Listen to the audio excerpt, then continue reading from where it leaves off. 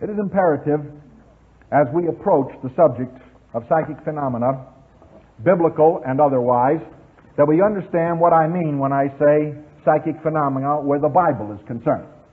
What is psychic phenomena so far as the Scripture is concerned?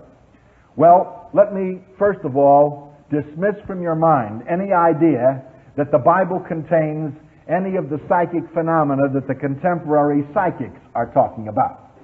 When I say psychic phenomena in relation to the Bible, I am talking about what the people who believe in psychic phenomena and who are dabbling in psychic phenomena attempt to get out of the Bible and try to use the Bible to prove that the Bible indeed sanctions penetration of psychic phenomena.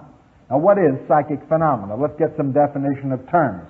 Psychic simply comes from the Greek word psyche, which refers to the soul. Phenomena refers quite obviously to experience, to the things which we can experience and see and have knowledge of and comprehend. We are talking about psychic experiences or experiences of the soul, things which appeal to the spiritual nature of man. Now, the people who are interested in psychic phenomena, the spiritists, the Rosicrucians, the occultists in general, who are involved in astrology and in all of the various forms of occultism, always say that the Bible has a vast record of psychic phenomena. And then they proceed to give you illustrations of this.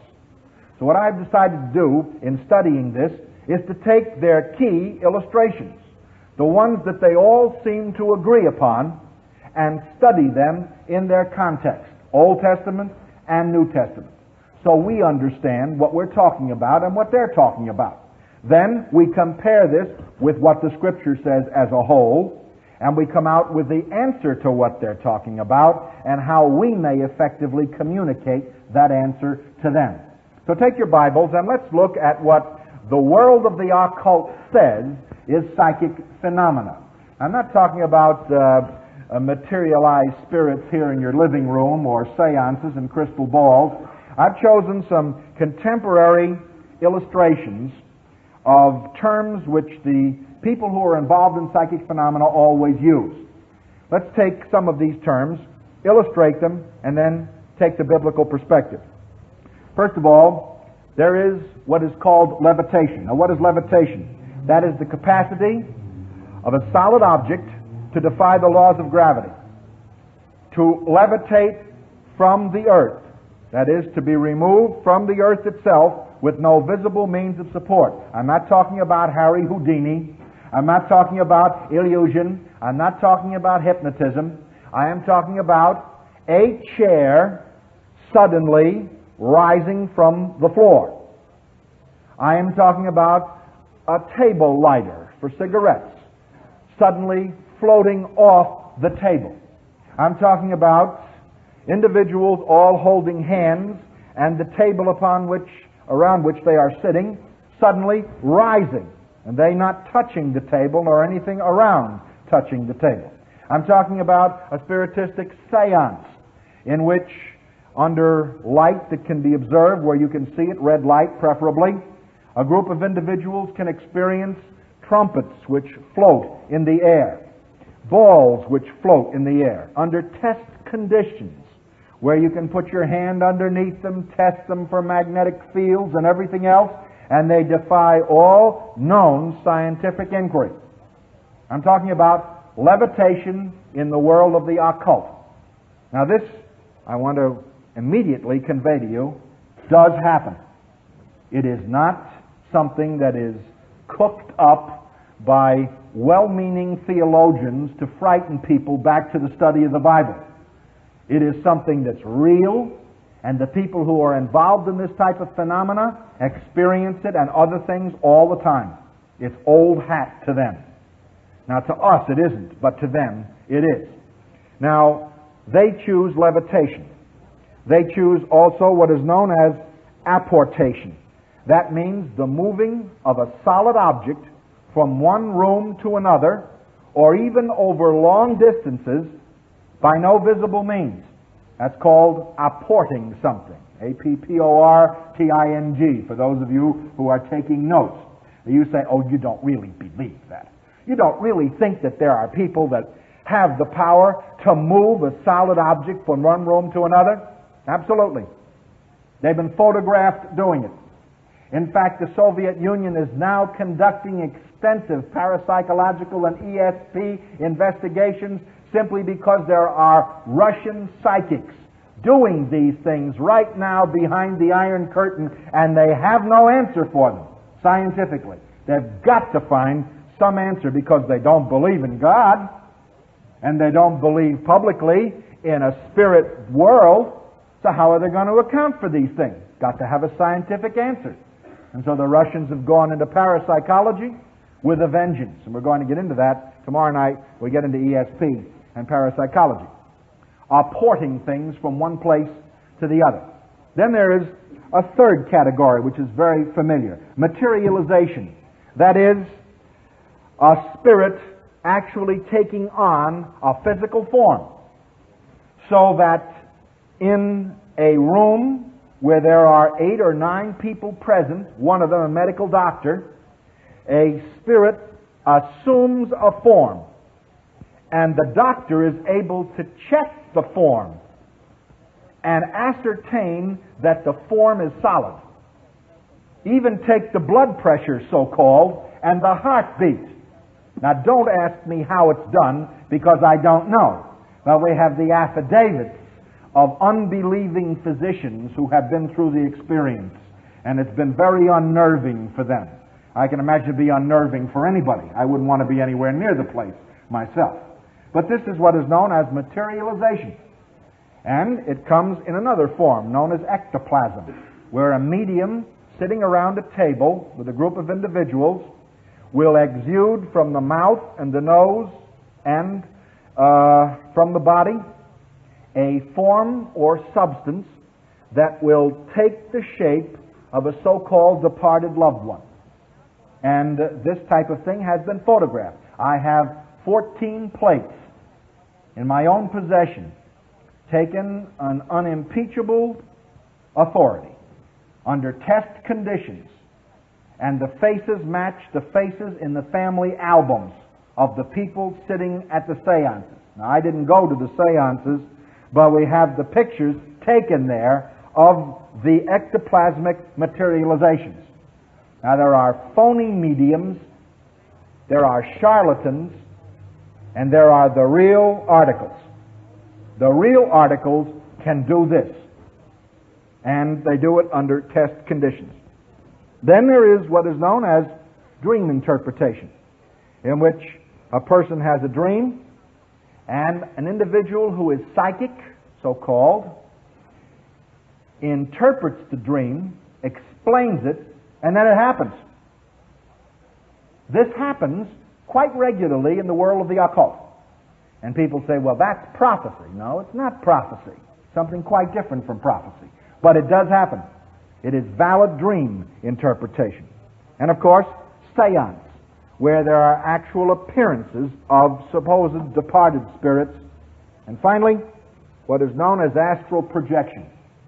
When an individual in a state of consciousness leaves their physical body and is capable of traveling long distances, observing other people, and recording what they said and were doing, return to the body, and then confirm what they saw by writing letters to the person describing what took place, plus other interesting methods of confirmation, telephone calls, etc. This is called astral projection. And these are common terms used by the people who are involved in psychic phenomena. Now, in order to make this palatable to the Christian, in order to make it meaningful to the religious person, they attach it to a Bible verse. So what I want you to do is take the Bible, and I'll show you how each one of these things is attached. And then we'll detach it theologically and biblically so we'll understand what's going on. First of all, the subject of levitation. One of the best illustrations the people who believe in psychic phenomena cite for this is found in the Gospel according to Luke, chapter 24, verse 51. Now, I'm sure you're familiar with this passage, but a lot of people aren't, so let's look at it together. Luke chapter 24, 51. Came to pass while he blessed them, the Lord Jesus Christ, he was parted from them and carried up into heaven, and they worshipped him and returned to Jerusalem with great joy. Jesus Christ ascended. How did he ascend? He levitated. What does it mean to ascend? To go up. He defied the laws of gravity. Therefore, Christ was the supreme medium. He had the capacity to levitate. Now, there is one medium who is very well known for the act of levitation. I chronicled one of his levitations. He did many. But the people who believe in psychic phenomena liken his levitation to Jesus Christ. And they liken it not only in the reference which I just gave you, but also to one other, Christ walking upon the water, Matthew 14:25.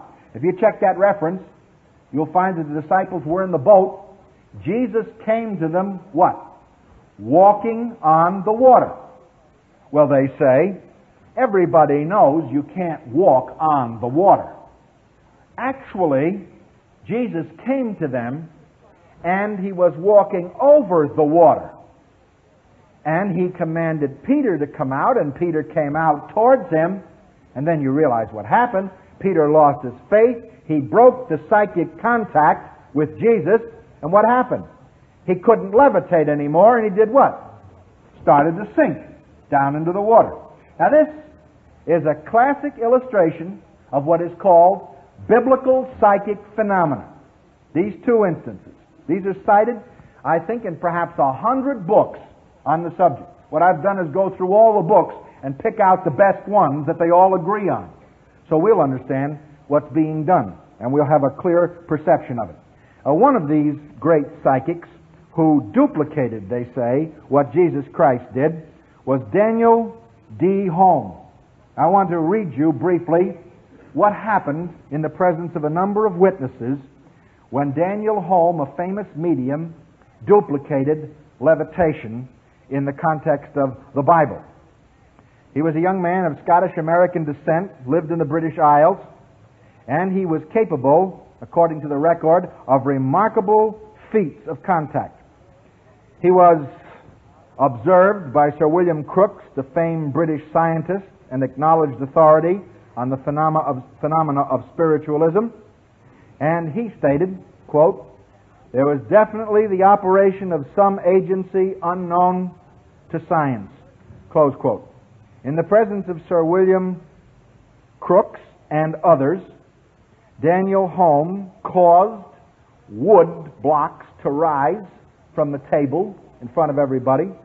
Hands were placed underneath the wooden blocks. A pencil on the table stood up on its point and began to try and write, all under the observing eye of everybody. And then, in order to demonstrate his most famous conquest of gravity, in 1868, this is your test condition, 5 Buckingham Gate, London, in the presence of Lord Lindsay and Adair, Captain Wynne, Daniel Home floated out of one window and into another. The windows were 76 inches apart, 85 feet above the ground, and there was no ledge or foothold between them. Close quote. What happened? He sat in a chair, rose from the chair, and floated through an open window in full view of 3 witnesses, out around the exterior, 85 feet from the ground, and then floated in the other window and settled back in the chair. Somebody says, things like that don't happen. You're right. Things like that don't happen under normal conditions. But Daniel Home was not a normal man. He was an occultic medium, and he was deriving his energy from another source. Every time a medium succeeds in levitation, They say, you see, we are only doing what Jesus did. So look at what Jesus did, look at what we are doing, and you will see that we are perfectly in line with psychic phenomena as it's found in the Bible.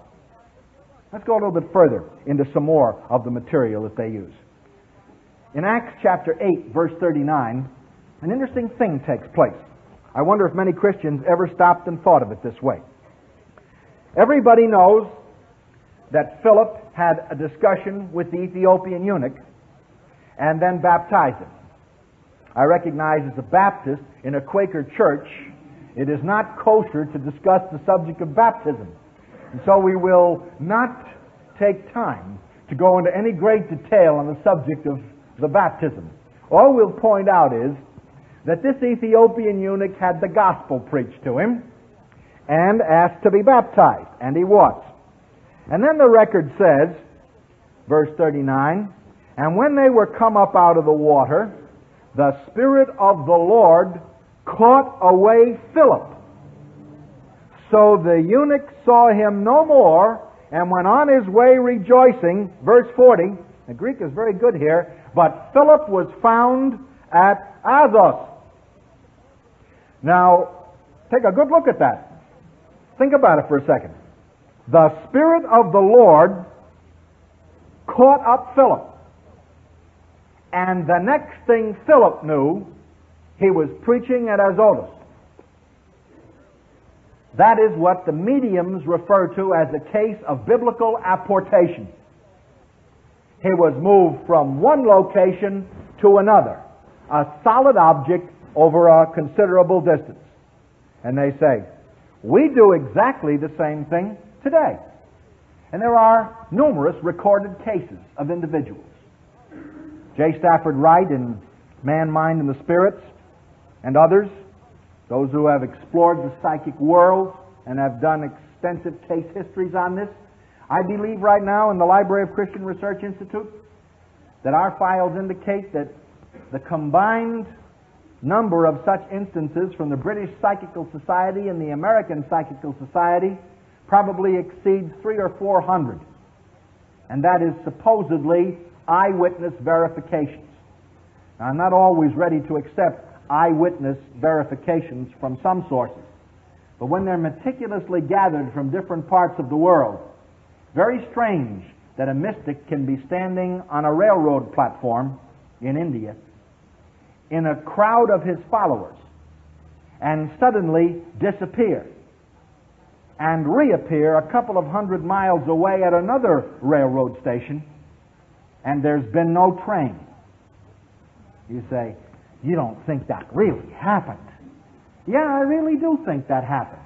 Primarily because more than 50 people testified to the man standing there, and then they had a telegraph message from him upon his arrival at the other station, all neatly cataloged with witnesses at the other station. You have to explain a couple of 100 miles distance and two groups of people, all of whom can't be lying. That's just not a conjecture, that's a fact. One great psychic has pointed out that apportation is really quite simple. All it requires is a tremendous concentration of psychic forces. Arthur Ford, who worked with James Pike and who was responsible for James Pike contacting his son who had committed suicide, spoke of numerous instances that occurred with Pike, and Pike himself wrote about these, of objects moving in plain sight from one portion of his apartment to the other, and of the hands of a clock in plain view moving from one hour around to another and the chimes ringing. It's very difficult to, in a place like this, to simply gainsay the evidence and claim that it did not occur. What we have to do is to look at it from the biblical perspective. Is Acts 8:39 a case of apportation? When Jesus walked on the water, was it really levitation? When he ascended, was it really levitation? These are the questions that have to be answered.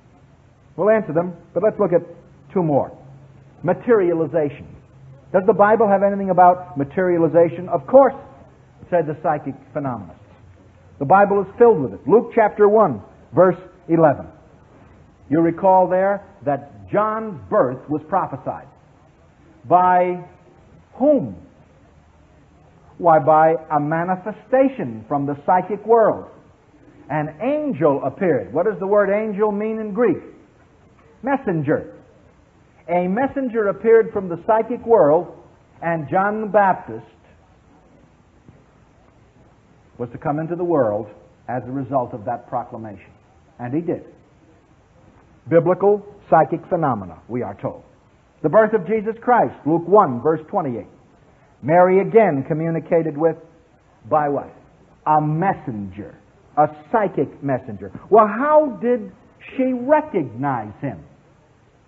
How did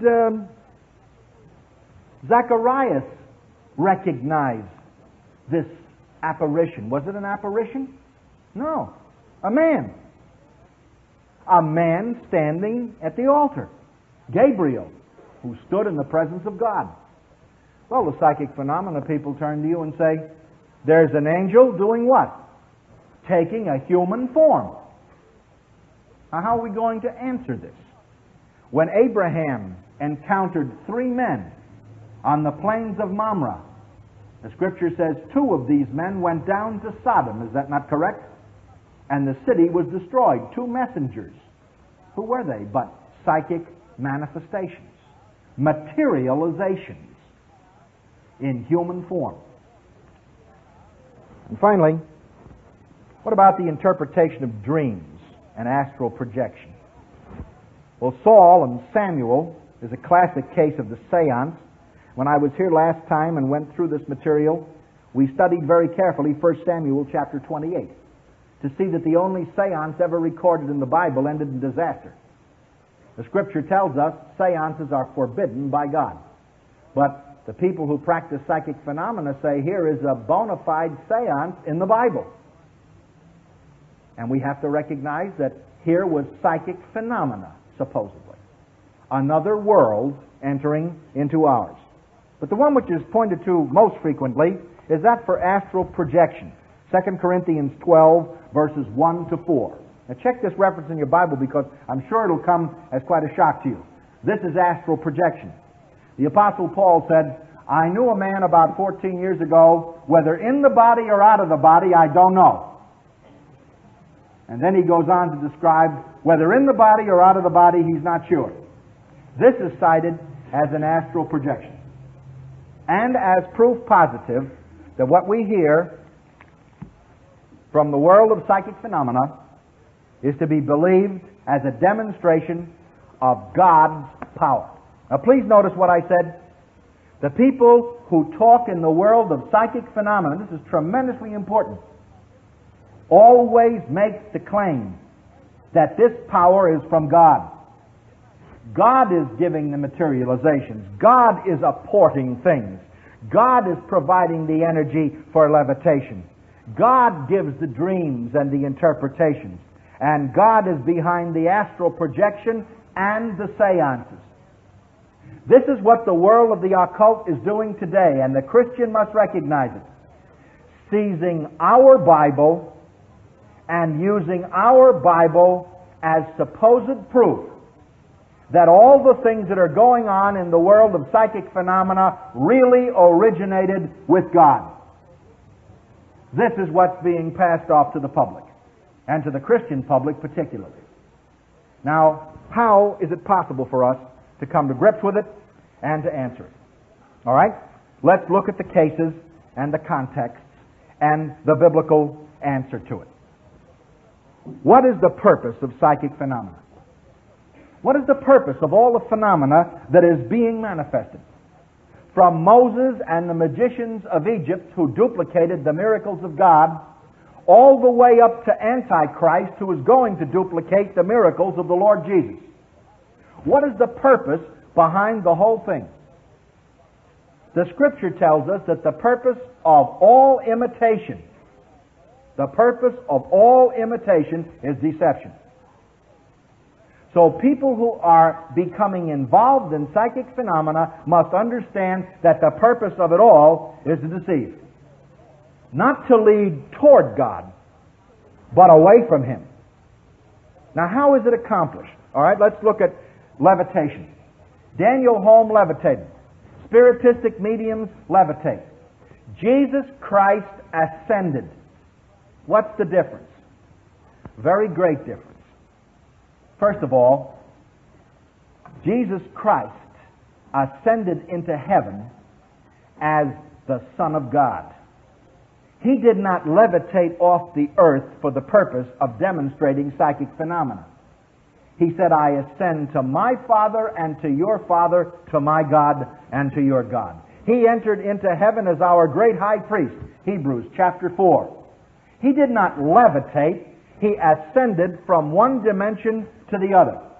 That's why we read in Luke chapter 24 that He ascended through the heavenlies. That's very important. When you levitate, you go up off the earth. But when you ascend, you go up and through. This is what the Lord Jesus did. Daniel Home went up and around and through the window and down. He did not go into another dimension. Jesus Christ did. And the Scripture says that an angel received Him, that a cloud received Him out of their sight. And that two young men stood there in white raiment, testifying to what? His levitation? No, to His second coming. Now there's a vast difference between levitation and ascension. So make this note. Levitation and ascension are two different things. To levitate is to go up off the earth. To ascend is to go through to another dimension. That's exactly what our Lord did. He went through the heavenlies to the throne of God. Now, on the subject of apparitions, I don't even have to discuss Christ walking on the water, because I think all of you have recognized immediately in reading the text that Jesus was walking on the water. The Greek preposition is on the waters. He was not up off the water. The preposition is on the water. So therefore, the argument that Jesus was over the top of the waves levitating, and that's what Peter did when he stepped out of the boat, is destroyed by the preposition. He was standing on the water. Somebody says, but water won't support your weight. It won't support yours, and it won't support mine. But it will support the weight of Him who created it. And Colossians 1 says, by Him were all things created, in heaven and earth, visible, invisible, thrones, dominions, principalities, and powers. All things were created by Him, and for Him He exists before all things. In Him everything holds together. That includes H2O. Jesus walked on water. That's not levitation. Tremendously important point. As far as Philip being apported from one place to the other, please let me make this important observation. It's very strange that the words levitation, apporting, materialization, dream interpretation, seance, and astral projection are all comparatively new. All of these things, with the exception of dream interpretation, come after the Christian era. Very interesting. In other words, we are being asked to believe that the Bible is proving occultic psychic phenomena, when in reality the Bible is giving us true miraculous phenomena, and what comes after it is only a very cheap imitation. Ask yourself the question, which came first? The revelation of God came first, and then somebody started to do what? Imitate it. That's an awfully important point to remember when studying these things. Let's go a step further, particularly on the subject of astral projection. In astral projection, we're told that the Apostle Paul left his body and that he went to heaven and came back again. Well, let's deal with astral projection for a second. What is it? You're supposed to have a light body or an astral body. This body is capable of leaving your body and of going elsewhere and of reporting phenomena back again. Are there actual cases of astral projection, so-called? Yes. In fact, there's a man here tonight who's experienced astral projection when he was a member of an occultic group. and he could testify to you that it does occur. The big question is, what is it?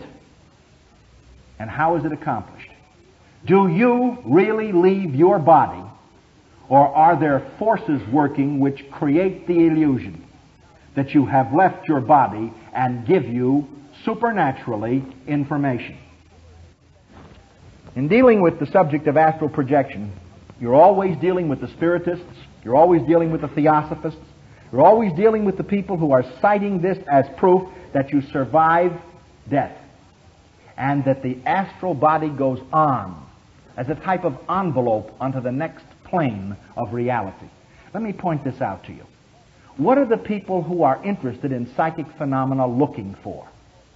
They are looking for the conquest of death, and they are looking for power in their lives right now. Now please notice that I began by saying the purpose of psychic phenomena is imitation to deceive. And it is very clear, crystal clear, that those who are practicing this are reaching out for some type of spiritual reality in order to conquer death. There are Christians who say, believing in Jesus Christ as Savior and Lord gives us the power to face death without fear. I want to tell you something. A good spiritist faces death without fear too. Yes. And a lot of people who are into this psychic phenomena where they have seen reality in another dimension, they face death without fear. Why? Because they believe they don't die. They go on one step higher to the next plane, and the next plane, in infinite progression. Coupled with reincarnation, it is most comforting because you do not have to face judgment and hell. You see, what we're really facing, ask yourself the question, which came first? The revelation of God came first, and then somebody started to do what? Imitate it. That's an awfully important point to remember when studying these things. Let's go a step further, particularly on the subject of astral projection. In astral projection, we're told that the Apostle Paul left his body and that he went to heaven and came back again. Well, let's deal with astral projection for a second. What is it? You're supposed to have a light body or an astral body. This body is capable of leaving your body and of going elsewhere and of reporting phenomena back again. Are there actual cases of astral projection, so-called? Yes. In fact, there's a man here tonight who's experienced astral projection when he was a member of an occultic group, and he could testify to you that it does occur. The big question is, what is it? And how is it accomplished? Do you really leave your body, or are there forces working which create the illusion that you have left your body and give you supernaturally information? In dealing with the subject of astral projection, you're always dealing with the spiritists, you're always dealing with the theosophists, you're always dealing with the people who are citing this as proof that you survive death, and that the astral body goes on as a type of envelope onto the next plane of reality. Let me point this out to you. What are the people who are interested in psychic phenomena looking for? They are looking for the conquest of death, and they are looking for power in their lives right now. Now please notice that I began by saying the purpose of psychic phenomena is imitation to deceive. And it is very clear, crystal clear, that those who are practicing this are reaching out for some type of spiritual reality in order to conquer death. There are Christians who say, believing in Jesus Christ as Savior and Lord gives us the power to face death without fear. I want to tell you something. A good spiritist faces death without fear too. Yes. And a lot of people who are into this psychic phenomena where they have seen reality in another dimension, they face death without fear. Why? Because they believe they don't die. They go on one step higher to the next plane, and the next plane, in infinite progression. Coupled with reincarnation, it is most comforting because you do not have to face judgment and hell. You see, what we're really facing as Christians right now is psychic phenomena as a substitute for faith. People who have abandoned faith in the God of the Bible and the salvation of the gospel and the Lord Jesus are turning to psychic phenomena and manifestations for what purpose?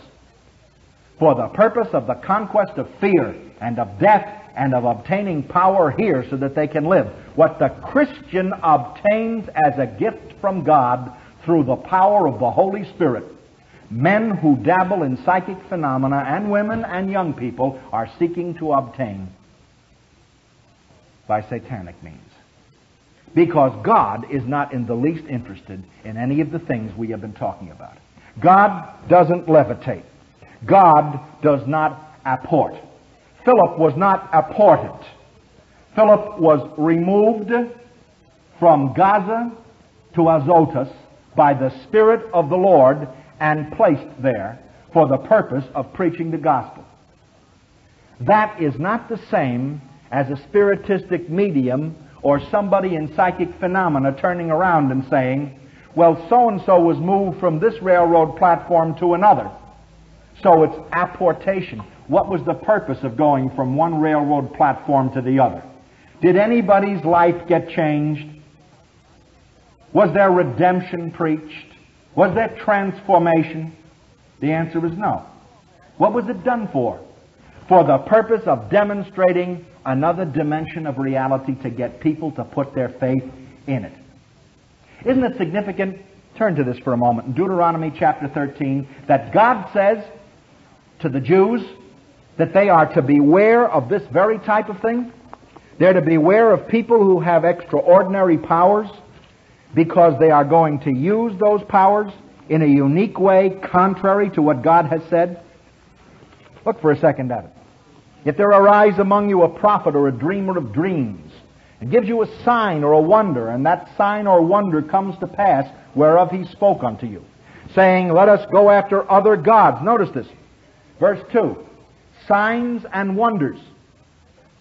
Well, I want to tell you something. Psychic phenomena is certainly a sign and a wonder. And anybody that's ever experienced it knows it is. God says if anybody shows you a sign or a wonder and it comes to pass, what's the next thing that he's going to do? Look at the text. He says, let us worship other gods whom you have not known. I make this statement fully cognizant that there are people in the world of psychic phenomena who will disagree with me. I'm willing to match up quotations and documentation galore if they want to. But I think it can be proven beyond a question of a doubt that the people who are engaged in the study of psychic phenomena and involved in all of these occultic mazes are individuals who always end up worshiping someone other than the God of the Bible and accepting someone other than Jesus Christ as the Savior of lost souls. In other words, what does the psychic phenomena lead to? It leads away from the cross and into darkness. Now, it's very easy to say, this is all a work of the devil, therefore we shouldn't be concerned about it. It is a work of the devil. And if you're not concerned about that, at the end of the ages, when the Scripture says we are to anticipate the outgrowth of great spiritual darkness, what in the world is wrong with the church? If we can sit still in the middle of a whole generation given over to the pursuit of psychic phenomena, which is attempting to take over the Word of God and use its terms to describe satanic phenomena, and we do nothing about it except say, it's of the devil, let's not bother with it. What are we bequeathing to the children? And what are we bequeathing to the church? Someone simply has to say, here be God and here be Satan. And there has to be a clear delineation. Well, here it is. Clear so that none can miss it. Why is psychic phenomena so attractive to so many people? Because it's unknown and it's exciting, and because it's mysterious, and because it displays power. You ought to note those things, because they're real and they have meaning. It attracts people because it's unknown to them, and whatever is unknown to you automatically attracts you. It's mysterious, and people love an air of mystery. I have a friend whose wife likes to listen to late-night radio programs. And one of these late-night radio programs, they had an occultist on who was describing astral projection and leaving your body. And she said she was lying there in bed thinking about what he was saying. And suddenly, though she is a Christian, she began to get the weirdest feelings and the weirdest impulses. She wanted to leave her body. She wanted to do this projection travel. She wanted to see these things, and all of a sudden, a voice within her spoke to her and told her just as clearly as she could ever have wished it, "This is not of God." And the moment she heeded that voice and prayed, "Lord Jesus, deliver me from this," instantly it left her. She turned off the radio program.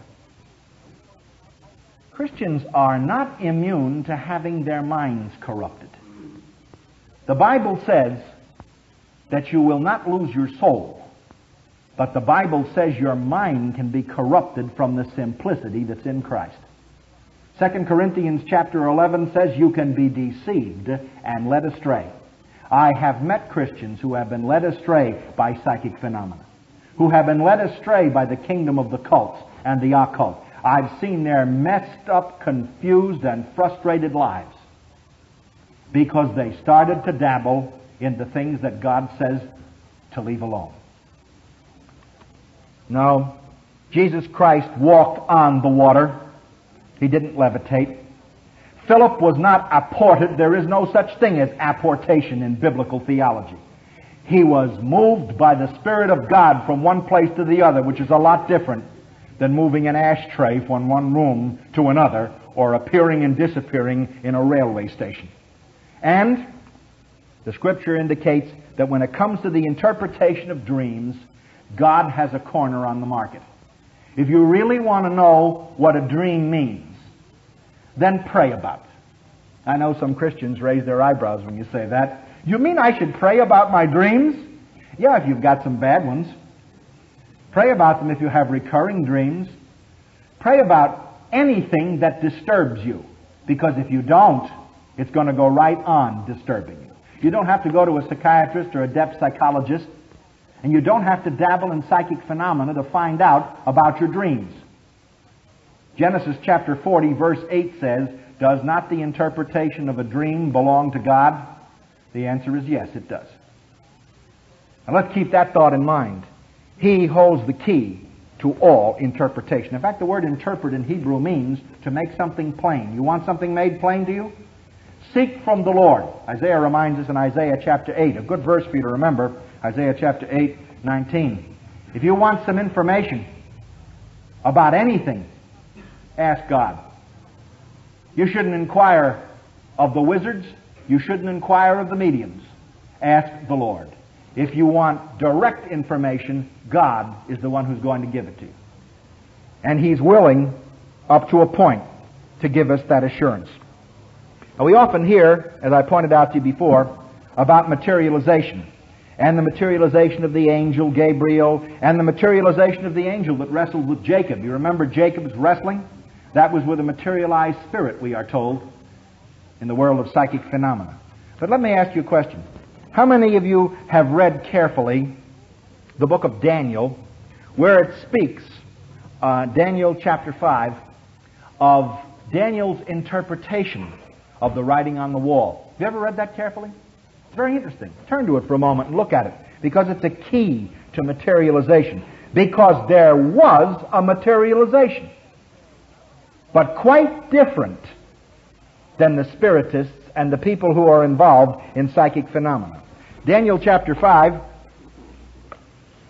Belshazzar made a great feast for 1,000 of his lords, and they all got drunk. They all proceeded to blaspheme God. They all proceeded to do despot to His temple and to the things taken from the temple. Verse 5 says, "In the same hour came forth the fingers of a man's hand, and wrote over against the candlestick upon the plaster of the wall of the king's palace. And the king saw the part of the hand that wrote." He was very disturbed. I'd be very disturbed too if while I was speaking to you here, a man's hand from the wrist came up on the wall and proceeded to write there. It would disturb me. I hope it would disturb you too. It certainly disturbed Belshazzar. And so he asked for an interpretation. Who did he go to? He went to the magicians, and he went to the astrologers and the Chaldeans and to the soothsayers. Verse 11. And nobody could help him. So he finally went to Daniel. Verse 12 says, "For as much as an excellent spirit and knowledge and understanding and interpreting of dreams and showing of hard sentences." Who's the one that shows the meaning of hard sentences? God. "And dissolving of doubts were found in the same Daniel, whom the king named Belteshazzar. Let Daniel be called, and he will show the interpretation." So Daniel comes, and he shows the interpretation. Very direct interpretation. God has numbered your kingdom, and he has finished it. You want a modern translation of that? You have had it. That is the end of your kingdom. It's divided and given to the Medes and the Persians, and that night Belshazzar was murdered. And it happened exactly as God said.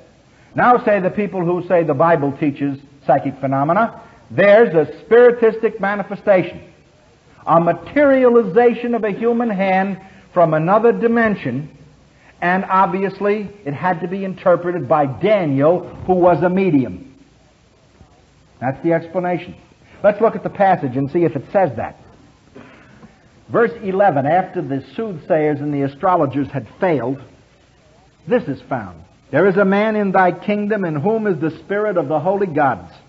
And in the days of thy father light and understanding and wisdom, like the wisdom of the gods, was found in him, whom the king Nebuchadnezzar, thy father, the king, I say, thy father made master of the magicians, the astrologers, the Chaldeans, and the soothsayers." Daniel was not a medium. He was a prophet in whom dwelt the Spirit of the living God. Daniel could interpret what was on the wall because the Holy Spirit lived in Daniel. Even the pagans recognized that. The materialization of a human hand writing on the wall was not conjured up by ectoplasm from a medium. So it is not an example of materialization. It was a direct act of God, visually permitting them to see a human hand right on the wall. But it was not an ectoplasmic manifestation. So we do not have a parallel case. So when you're told this from the book of Daniel, remember it. Daniel was master of the mediums and the magicians. And Daniel was a man who was a prophet indwelt by the Holy Spirit. Unfortunately, our time seems to rush by because I've been speaking 50 minutes. And in time rushing by rapidly, we don't have much opportunity to finish all the things we would like to. But I will conclude with this important point. The purpose of psychic phenomena, as we have seen, is to imitate. The purpose of imitation, Deuteronomy 13, is deception, and to lead us away from the Lord our God. Why are people attracted to psychic phenomena in our day or any day? 1, it is unknown and exciting. 2, it is mysterious and appeals to our carnal nature. 3, it is a display of power outside of our capacity to control it. 4, it is a substitute for hearing the voice of God. And 5, it is a spiritual narcotic. Now think about that for a second. A regular narcotic does what? It affects the brain and the central nervous system. And what effect does it have? Gives a feeling of well-being. It creates hallucinations and generally tends to remove the subject from reality. That is the product of a normal narcotic phenomenon. That is precisely what happens in the realm of the Spirit. The moment an individual accepts psychic phenomena and really believes it implicitly, it becomes a substitute for reality in the dimension of the Spirit. It is a narcotic which anesthetizes man's spiritual nature, makes him insensitive to the reality of God, so that he does not hear the voice of God. He hears other voices. And the hallucinations he has are not mental, they're spiritual. That's why he's able to believe that the Bible is talking about psychic phenomena, when, as we have seen, the Bible is not talking about that. That's why he's able to believe that psychic phenomena is compatible with Holy Scripture, when it is not. When you are under the influence of a narcotic, you are incapable of rational judgment. When you are under the influence of a spiritual narcotic, you are incapable of rational spiritual judgment. We see before us a whole generation of people overcome by a spiritual narcotic. Paul had no astral projection. He simply uses a figure of speech. He says, my experience with Jesus Christ, 2 Corinthians 12, was so fantastic, I can't tell you whether I was on earth or I was in heaven. But there's not a line there that says that Paul had an astral projection and went floating around in some other ethereal realm where he could observe mankind. That's all you get with an astral projection. But when you have an encounter with the Holy Spirit, you can be lifted to the height of heights, and you are lifted into fellowship with the living God. Now, all around us today, there is lots of contemporary evidence for psychic phenomena. Sir Oliver Lodge and his spirit-controlled Raymond, who was allegedly his dead son, have given us a great deal of information on this other dimension. There are poltergeists all over the landscape. You know what a poltergeist is? A poltergeist is a familiar spirit.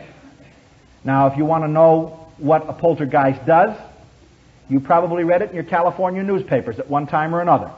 A poltergeist causes a picture to fly off the wall, a table to tip over, some crockery to sail through the air.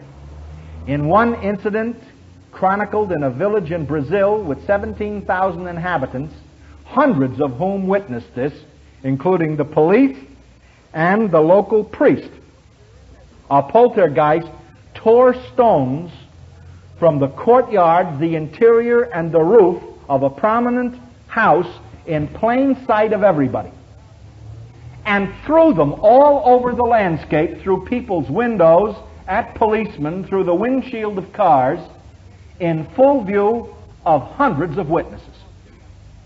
Nobody has successfully explained to the Brazilian newspaper what was going on in that house, because there was nobody in the house. Nobody on top of the house, nobody outside the house. All they saw were stones they had to keep ducking. That's a poltergeist. The poltergeist has unusual manifestations.